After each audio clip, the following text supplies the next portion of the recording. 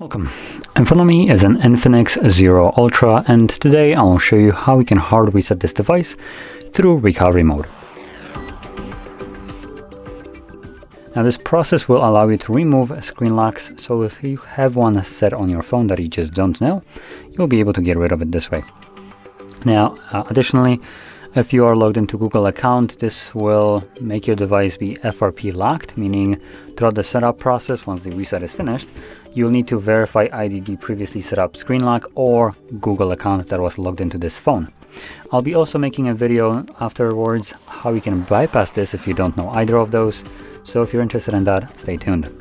Now jumping back to this, so I will be progressing right here from the lock screen as though I don't know my screen lock. So let's hold power key. Then select power off. Now once the phone turns off, you want to hold power key and volume up, I believe.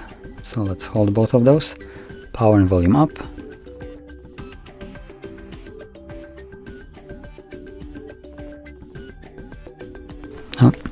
So you'll feel a vibration, but you should also see a logo like this one. When you see the logo of Infinix, let go of the power key, but keep holding volume up.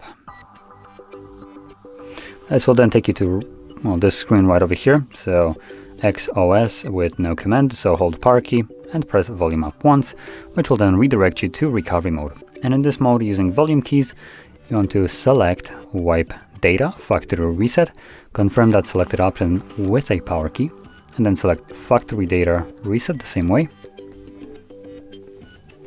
As you can see, it's gonna format data, then give you data wipe complete message, and at this point reboot system now should be selected by default, so just confirm that and simply wait for the factory reset to finish up because it's still continuing in the background.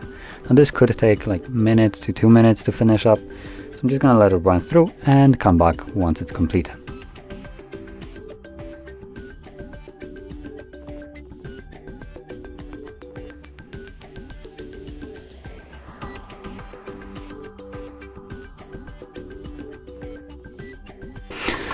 And as you can see, the process is now finished and you can set up your phone however you like. Now, additionally, like I mentioned, for me, this phone will become FRP locked, which you can see right here.